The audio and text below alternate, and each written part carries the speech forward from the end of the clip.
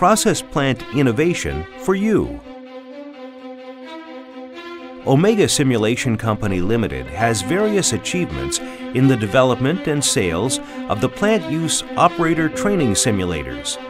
We have been delivering a number of operator training simulators to the domestic and the international corporate clients and research and development institutions.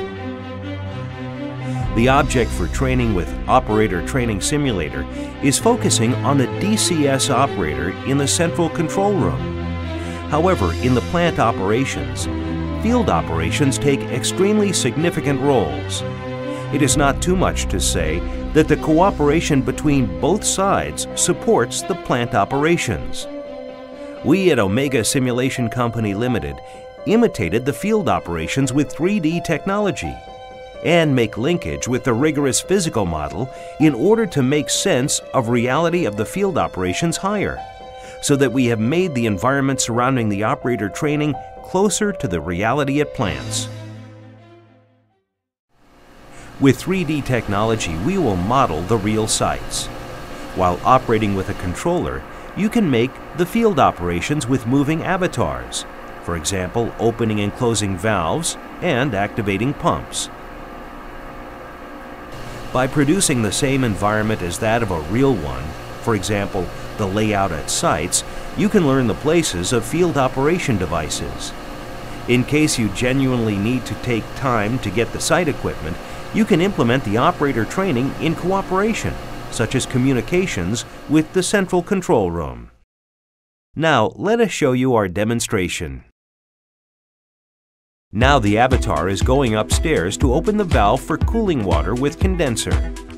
As soon as it starts opening the valve, cooling water starts flowing and the process model is following. Let's take a look at those movements in the display of Visual Modeler.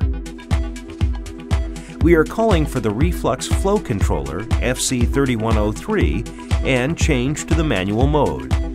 And we are making changes with the output operations. In cooperating with avatars, we are confirming if the control valve is operational in normal mode. We are now going to inspect the functions with level gauge at the reflux drum.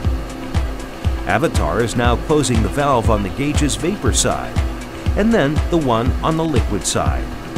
After those works, it extracts the liquid from the inside of the gauge, and it makes the reverse operations so that we can confirm if the level gauge is operational in normal mode.